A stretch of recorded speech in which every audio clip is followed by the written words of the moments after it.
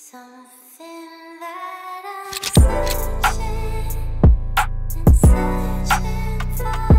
I'm searching.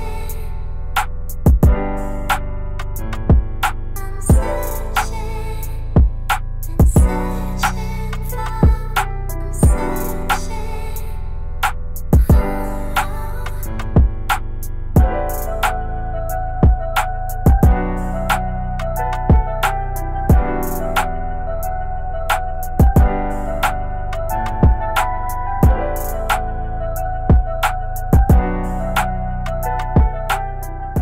I was perceived a lot as a skill trainer going into an elite environment like Nike Skill Academies, going into the Phoenix Suns where Steve Kerr was the GM and Terry Porter was the head coach, and Terry Porter comes on the floor like, who are you? So I'm saying as a coach, if you want to make your players better, you got to be better. If you're not confident, you can't teach it. If you're not tough, you can't teach it. If you don't have the intel and the information for shooting, you can't teach it.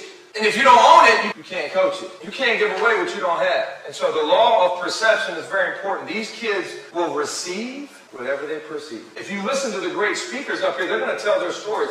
It doesn't make you cocky. It doesn't make you arrogant. It doesn't make you narcissistic, man. I will show you how great I am. Who said that? Who said that?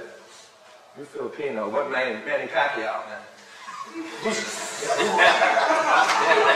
just got that. Hey, great. One of my all-time favorite stories is I'm in the Philippines. I'm working out a team. I didn't know it was Manny Pacquiao's team. We're jumping rope at the end. Pat-Man comes in right on the court and starts jumping rope with me. So that night, I go to his fortress, right? I had to go through 8 security guards and walk into his house. He's playing backgammon with all these people. No wonder he has to continue to work, man. He supports the village. One of the greatest things in the world, right? He signed a boxing glove for me, right? He shared through a translator life. But another lesson is whatever you give to this thing, it will give back to you. It's called you reap what you sow. It's called the law of reciprocity. You give it true passion and true power, that's what you're going to get from the game. The game changed my life. I'm going to kind of tell you my story real quick so you can perceive, oh, this is who he is and this is why he does what he does. I'm not trying to name drop. I'm not trying to impress you. I'm trying to impress upon you. Look, man, all y'all are great. There's a king inside there. There's a queen inside there. But you can't be afraid to let your light shine. But so many times, because of our narcissistic coaching society, we want to hate, we want to judge, which, all right, is it judgment or is it education? Well, we got to understand, well, whatever we put our players through, we got to have to go through it at some point, physically, mentally, emotionally, and I had spiritually. But who said, I got a book, I wrote a children's book, Take Your Shot, little plug here, about a white boy trying to poop in the hood, right? It's a book about adversity, faith, and diversity. Best thing I learned from the game is the colors of the rainbow. Right? Success is colorblind, gender free. I have an African-American daughter. We would have never been able to be convicted to adopt her without the power of basketball and what I learned from her. Plus, she's expensive. She's a teenager now. You all want her for a little bit? We adopted her. We adopted her at 5, and now we want to give her away just a little bit. She's a teenager. I'm joking, man. Some dude's like, this dude's tall. I'm joking. Who said, I'm going to show you how great I am? Yeah. Muhammad Ali, one of my heroes, one of the guys that I wish they told us about in school, but I had to learn through my father because he saw Muhammad Ali fight. But why did Muhammad Ali want to be great? So he could share it and change his community. I spent time with Ray Allen. We did a workout with some events in Spain. And I was like, Ray, why is winning important to you? Because he said, winning changes your life. Winning changes your life. And so, basically, I played for Boo Williams, grew up in Hampton, Virginia. Didn't play a lot until my junior year. The only reason I started to play is my point guard was knocked out by my big man. So I got thrown into the fire, and the rest was history. I got hated on, I got bullied, I got all the white jokes. I thought my name was White Boy, Cracker, Honky, whatever you want to call it, right? And I never understood that, but now I do. I'm different. And when you're different, you're going to get criticized. Write that down. People criticize what they don't understand. So make them understand it. I didn't quit. I didn't go play white boy sports. I didn't transfer to Hampton Christian like all my family wanted me to do. I'm going to stay here and fight. It's called FIL. Figure it out. If you play for Eric Spoelstra, it's FFIL. You can either fight and figure it out, or you can transfer. No, I'm going to figure it out. So I ended up staying 0 scholarships, 31 Division I, Division II scholarships. Played at Duquesne, broke my foot first year. Played second year, all freshman team. I started, learned a lot from playing against Coach John Chaney. West Virginia, Penn State, Rutgers was in the league. Coach got fired. John Carroll, I don't know if you remember John Carroll. Rob. Transferred to UNC Wilmington, played for Kevin Easton and Jerry Wainwright, two good coaches. Went into college coaching right out of college. Wasn't good enough to play overseas yet, but I started for Wilmington, so I was a good player. About 8 points. We won the league my senior year. Coach Champs over me. And I went into college coaching at Hampton University. Got a master's there. Coached at Belmont Abbey for 2 years, Division II. Got the job at Coastal Carolina with a guy named Pete Strickland from the DMV area. And coached at Coastal Carolina for 2 years. So I was a college coach for about 5.5 years. I learned how to be a college coach. I got all my reps at 5-star basketball camp. I don't know if you guys remember 5-star basketball camp, but there's not many great camps out there anymore except Phenom.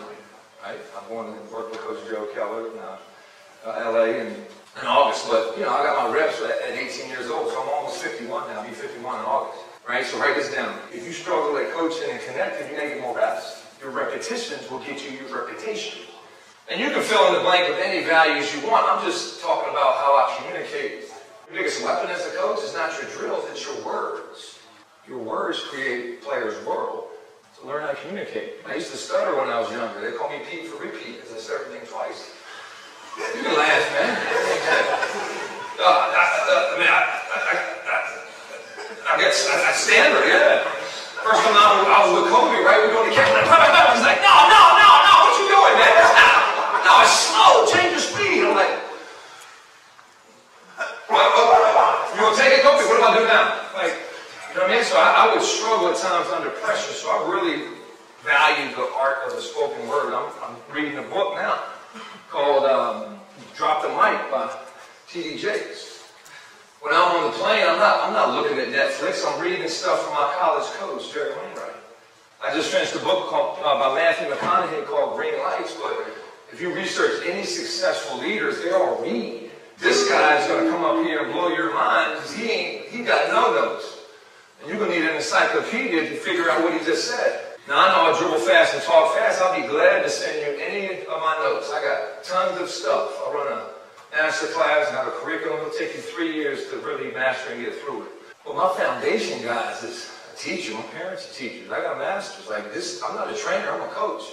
What's a coach? I'm a teacher. I then went on and played professionally in Iceland, and then tried out for the Nuggets. Wasn't good enough, got cut, but I was able to stay on and told Jeff Blizella, Scotty Brooks, Chip England, hey, I'm a coach. I run my own business. I'm going to stay out here. I wasn't good enough to play, but maybe I can watch and learn with the greats. I then got mentored by John Lucas. Got a Nike job, and then, Nike turned me on to these great athletes. I followed Tyson Chandler around a little bit, Harrison Barnes, Jared Bayless, Grant Hill, Mark Stoudemire. Got to do LeBron, Kobe, Chris Paul camps. I worked them out, and the best experience I've ever had was with Vince on the links. So my point is, I trained 4-year-olds. When I first started, I did birthday parties. I wish they had beard on goat, shirts. I would have given them away. I the clown wear. You ever heard the term clown drills? Okay, I started clown drills. They're birthday parties. I'll own that. You go tell the BDA, my bad. Because I didn't do birthday parties because I was an entrepreneur. And if you're an entrepreneur, man, you got to figure it out. You got to feed your family. And so I made them smile, but I know that's not who I am. I know who I am. What did God tell Moses on the mountain? Go tell them I am. Like, write that down. Do you know who you are? I'm going to find out in a minute. Thank you. Love you. But I'm going to start asking questions just to get your brain thinking about, man, who am I? Am I a trainer? Am I a coach? Am I a caterer? Am I an entertainer? Am I a leader? My first client was a drug dealer. No lie, I started my business in 2000. Why was a drug dealer? Because when you put your card in the newspaper, that's what you get. You get what you pay for. So, luckily I started training 8-year-olds, and then Blue believed in me. Phil wanted me to talk about is, hey, lessons of a traveling trainer. Well, see, he looks at me as a traveling trainer. I'm a coach. But I get it. I get it. Growing up, I was the dribble guy. Right? Oh, shooting guy. No, I'm a coach. I know who I am. And it doesn't offend. I'm not going to get offended, right, when somebody doubts me or misinterprets. I just, what, if you're going to F me or doubt me, I'm going to educate you. And that's the best thing I learned from being a young coach now to an older gentleman. I know who I am. So today, you want to be great, you want to travel, you want to win a championship, you want to be the best version of yourself, know who you are. You're a coach? Yes, sir. What's your mission statement in 5, 6 words? Yeah, like, what do? You're a coach, so what does that mean? I'm a molder of young men Molder of young men and women. Awesome. That's great. I was thought you could say something stupid. That was very good. I'm going to break that down even more. I'm joking, man. I'm going to keep your attention. You know what I mean? When somebody asks me, hey, what do you do? I teach people how to win in life. I teach them how to win in basketball. Like, coaches, teach them how to win. Don't teach them drills. Write this down. You want the right answers, you got to ask the right questions. You ask a great question, you're going to get an answer. If I were you, I'd use this whole weekend getting solutions. Not hearing stories, respectfully use that for the other stuff. But when you're in class, hey, yo, I got a kid that's not confident. Cool, I got 5 solutions. And I'll mail them to you. Man, I got a kid that don't know how to play the game. Oh, you done? All right, well, number 2, you got to be competent. You're a leader, you got to be competent. If you disagree with me today, no lie, raise your hand and say, Coach, I think you're off. Say that. I want us to metaphorically fight. When you're a white boy growing up in the hood, guess what? You're going to get into some fights. I played at Duquesne University. You never forget it. Got in Ephraim Whitehead, Derek Austin. They were my roommates. New Year's Eve, I'm in the cast. Right out. Couldn't go home. Coach Carroll was a jerk. He would let me home. That's why he got fired by the Celtics, man. Kidding, man. Again, I joke about it. So I'm there, freshman, man. Got zits all over my face. I'm in my dorm. I go to sleep at night. I got a cast on. I wasn't a drinker or a partier. You know what I mean? I'm in my bed, and Derek and Ephraim come throw water on me. I never forget, throw water on me and start hitting me with a pillow. And I just grabbed Ephraim and had him in a headlock like John Cena. And I thank God Derek, got me off of him because I could have killed him. I got bullied. I got hazed. Alan Watkins, he smoked weed and ate pizza, and he was a round down rebound. He was a Prop 48, played at Roman Catholic. The year that I played, I'm like, yo, we played youth basketball. We got on the floor. Coach said, you can't eat pizza. What are you doing? I shut the fuck up, man. What's up? And we would fight. We physically fight. And I'm trying to beat Temple, and he just wants to get fed and high. And I would tell him that. Is it bad leadership? Yeah, it was violent leadership. It was authoritative leadership. You know all those fancy words, Tyler. You can explain what I'm talking about. Have impact leader. I had to say it in a different way. But I was 19 back then, full of pistol, and so I started coaching that way. But my point is, I never lost my fight. And if you guys want to be competent, you got to give these kids real solutions on how to win in basketball, how to win in life. You got to be competent enough to, you know what? The third C is charisma. You want to break their habits. You don't want to break their heart.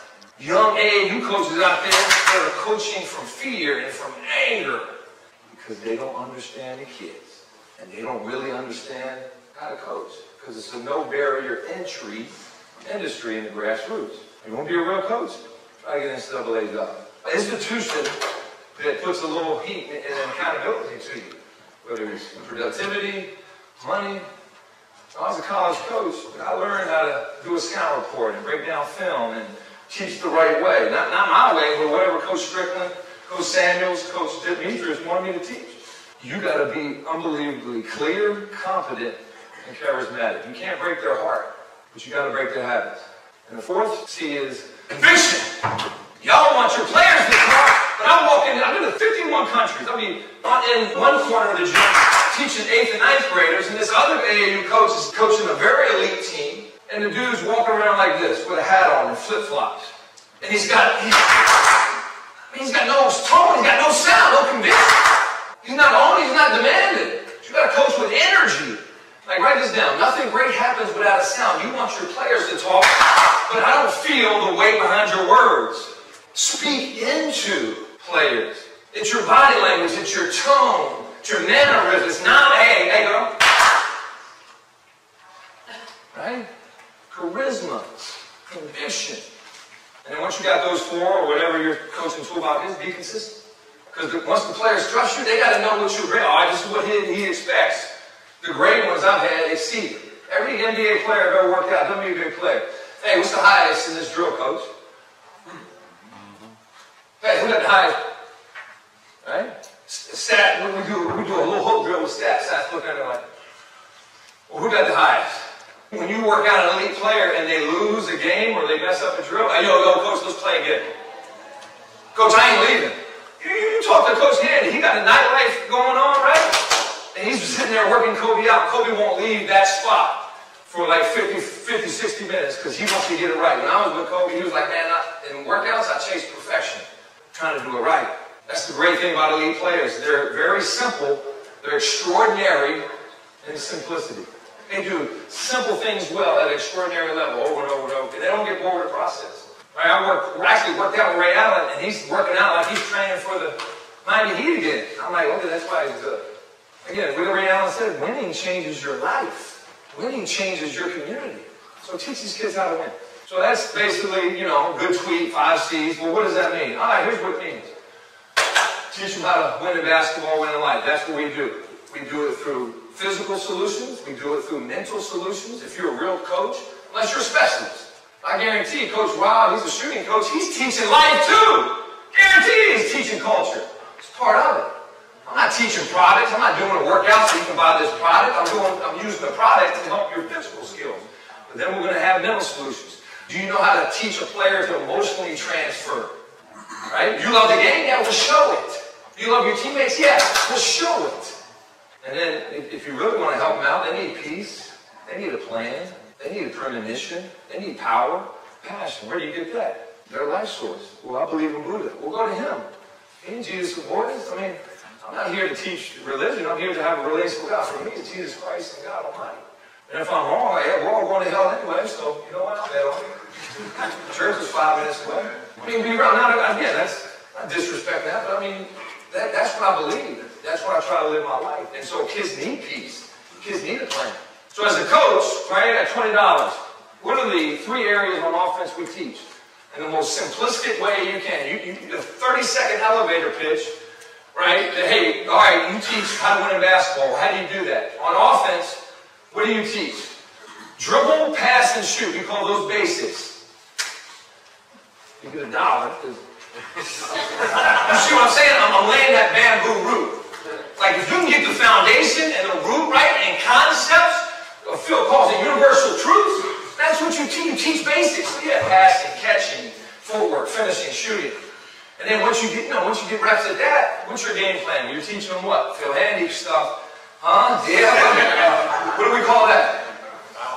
Huh? You just said that. What's number 2? 5 seconds. Come on. I'm a big-time agent. You're going to train Bam Adebayo. All right, what are you going to show them?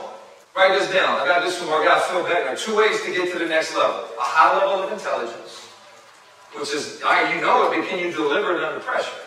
He woke me up in the middle of the night. I'm fighting. I might lose, but you're going to get some scars. When you first saw me today and you did that, and I was ready to do that, but I was like, that's my thing too. You're sneaking me. I've been snuck enough in the hood. Look, coaching is confrontation. Coaching is criticism. Criticism is the highest form of coaching. But you do it in a way that has charisma, right? So anyway, what's after basics, guys? Help them out. What does that mean? Well, concepts is just a generic term. Thanks for participating. You're coming to Florida, we're going to have some fun. Get some shrimp. We're going to play some ones. I have a mentorship in Florida that I do this with coaches. What's after? What to do with the ball or what to do without the ball? You're right, that's not clear. Moves and counters. That's what you teach on offense. You're teaching moves and counters. So that's what you go study on YouTube. When you watch film, like you're setting a plan. So, I'm keeping the towel back. So there's 5 areas in the game where, hey, what are you going to show Luka Doncic? Well, I've noticed that in the game, his reads off what? What do you get reads off of in the game? Who said that? There you go. I'm going to give you 20 if you name off 5. Write this down, guys. You have a moving and counter off the screen. Well, that's the type. That's macro. That's micro. All right, then you got all the screen. That's step ups. You got flips and wiggles and dribble drags and spinning L screen and all that NBA stuff. It's another language. Guys want to get the NBA. Good. Learn the language. Ask them that. I want to go to the NBA. Don't even work them out for a week. Say, look, this is what you got to learn in the NBA. You got to learn the language. You got to learn aptitude, ability to learn, pick stuff up. And that's just the mental. Forget the emotional. No boys allowed. So, hey, I love you, pumpkin, but I'm not going to cater to you. You want to go to the NBA? Let's go. Right? They cry. I'll wipe their tears. I got you. My job at the grassroots is to be patient, to be tolerant, to be graceful. Now, at their level, you can't play? Yeah, go to Iceland. You can't play in this league. I played in Iceland. So I'm happy to go to Iceland instead of do birthday parties. Come on, man. Come on, let's go. I gave you some time. Off the screen. That's off the screen. Like, that's one part of moves. What else? What if they're switching? So, now we're throwing stuff on the wall, one at a time. And y'all get mad at your team because they're not organized. Raise your hand, please. Or stand up and have a sound. Who wants to answer next? Primary moves. Oh, the primary move. Okay, what is that? Your go-to move. What's your go-to? That's what I said. Move. That's a move and a counter. You can't define a word with the same definition of the word. What's a move and counter? Give me an example. Screen. You need to move and counter off the screen. You need to move and counter off the cut. You need to move and counter off the finish. 1 foot, 2 foot. You need to move and counter off the bounce. Off the dribble. Off the bounce. Learn the language. Not wrong. In your curriculum, off the dribble. No problem. You need to move and counter off the triple threat catch. Right? Palms to the passer. Right? Be ready before the ball comes. I said, Ray, give me a shooting tip. Ray said, ready, coach? Like, that's it. He's like, man, this is my... When I catch it, ball on your feet there, I'm ready to go. He's a jump stop guy. He said, this is the Ray Allen drill. This is the basket. That's awesome. He didn't have cartoon characters or mats or cones on his head when he did that. And that's what... Sorry, man. Sorry, Phil. Sorry. No. And then what's the fifth one? So you move off the catch, off the bounce, off the finish, off the screen, off the cut. And I did a horrible job of teaching this early on with my college team. But this is the game now. Players got to play off. So, okay, off the ball. I want one word. Maybe 2 words. Even though I got a master's, I don't know if it's 2 words or 1. But... Close out! Off the ball. A little ambiguous if you're around the team. Like, if you go to the highest level, then you got great coaches that can just say a word. Short corner. Dunk spot. Patience. And the kid has one word and he knows what that means. That's how you got to coach. Get reps at defining what closeout is, and then, hey, man, let's read the closeouts. There's levels to this. Being around great players, LeBron, Steve. You remember Stevie Francis? J.R. Reed? Right? I had a chance to work with those guys, man. They're details. Even though he was detailed in the club and all that, he still came to the courts and balled out. And they were in the detail. Wow, coach, show me that again. They asked questions. And then here's the kicker. Who took my 20? Did I give it away already?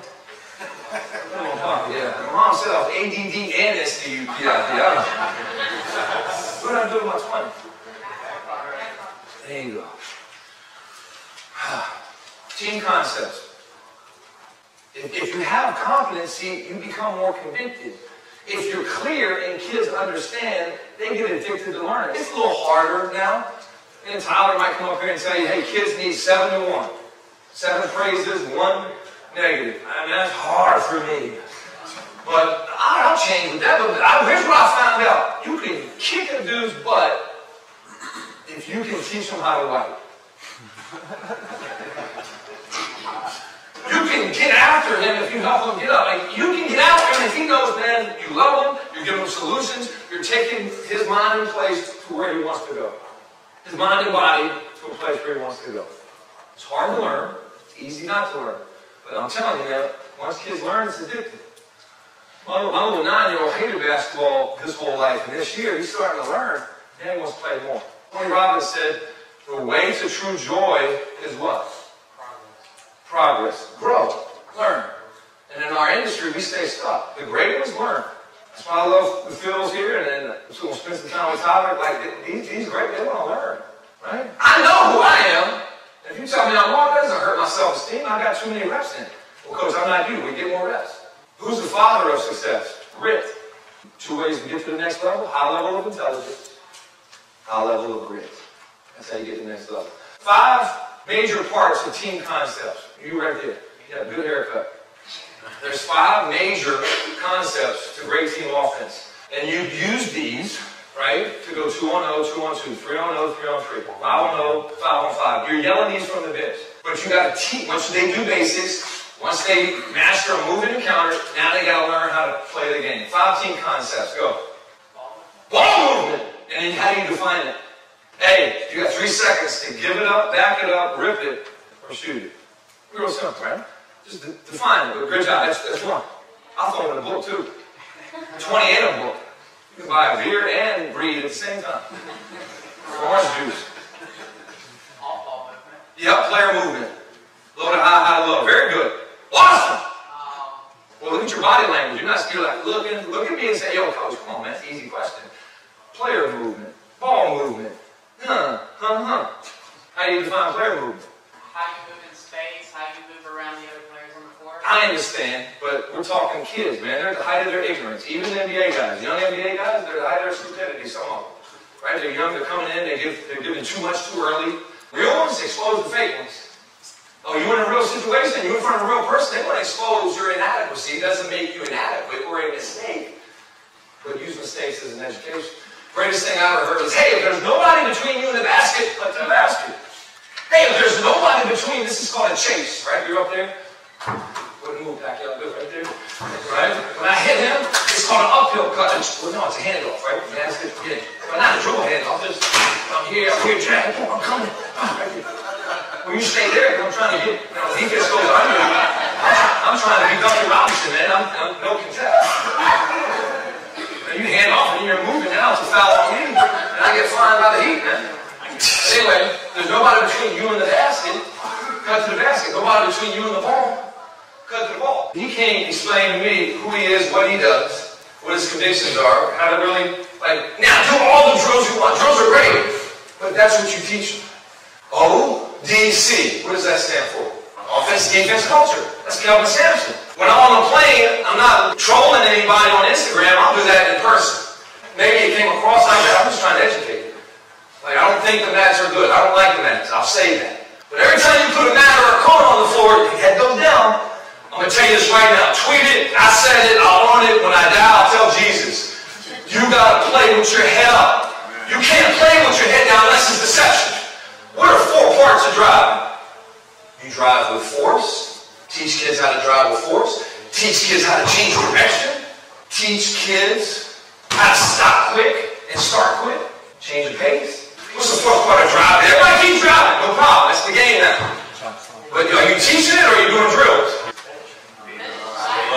Deception! Make them think you're going left and go right. There you go. First ball. Right? Deception. You can use those 4, I call it space givers. Off the cut, finish, screen. Last thing I'll leave you with is, because I got so much information, I'll probably forget it. I'm 51 almost, I got to mention it. How do you teach culture? I'll be curious to see what the other guy. Here's what I've learned from training the best, being around the best of the best. All of them have it. And there might be 10. I just teach 5. Well, 6. Number 1, the best players, if you're an entrepreneur, you're a trainer, you're a coach, you're a leader. You got to work hard with purpose. You got to do it right. And then if you see somebody having a better way, oh, that's a better way, you got to be humble enough to say, all right, I'll change. It takes a man to change. It takes a woman to change. Number 2, they're great teammates. Best experience of my life, Minnesota Lynx, they talk and touch all the time. You got to teach these kids how to talk, you got to teach these guys how to touch. If it's just you and them, you're their teammate. Are they relating to you? They talk. If they don't talk to me, now I'm in this place in ones. I'll get you to talk to me. I still play my guys ones. Why? To get them to be professional. Number 3, they learn. They don't forget. I give them my notes. I share my notes. I tell them to bring them back a notebook. Because when you write stuff down, you get what's inside of you out and alive. That's why I don't use a PowerPoint anymore live unless it's a keynote speech at university. I do it on Zoom, but like this. I mean, you gotta write that stuff down, because then you write it, you review it, you read it, you recite it, you repeat it, then you go teach it. Number 4, Hall of Famers, winners, they compete, they don't complain. They camouflage weakness. They have trigger touches, trigger visions, trigger thoughts. I got you. They never take the blame. My bad. Next one. They don't complain. They get to the next play. Next play. Right? Snap method. Stop. Notice. But they don't complain. They are the example, they ain't excuse. They compete. They fight. Let's play again. No, coach, we're going to the coach. We're going to come back tonight. Number 5 is express. Right? When I work out kids, I allow them to express themselves. That's why this weekend, if I'm wrong, say I'm wrong. Carve me up. It helps me. Everybody tells me I do a good job. Well, now I know I'm not that good. I'm not that smart. Tell me what I need to get better at. But allow your players to express yourselves because you're not always right. Write that down. You're not always right, man. And it's okay not to be, it's okay to make a mistake. And then the last, what do you think the last one is? Culture. Work with a purpose, compete, don't complain, be a great teammate, talk and touch, have the aptitude to remember and learn. What's the fifth one? Fun! Joy! You gotta allow these kids to have fun. You gotta make it fun. Like, that's culture. You gotta be able to explain that, own that. That's what you do. You do that, then you go to any country you want. You teach kids how to win. If they don't win, no problem. Because I'm teaching you how to act like a winner. Now you go into life and you have stable relationships and you change your community. Good night, God bless.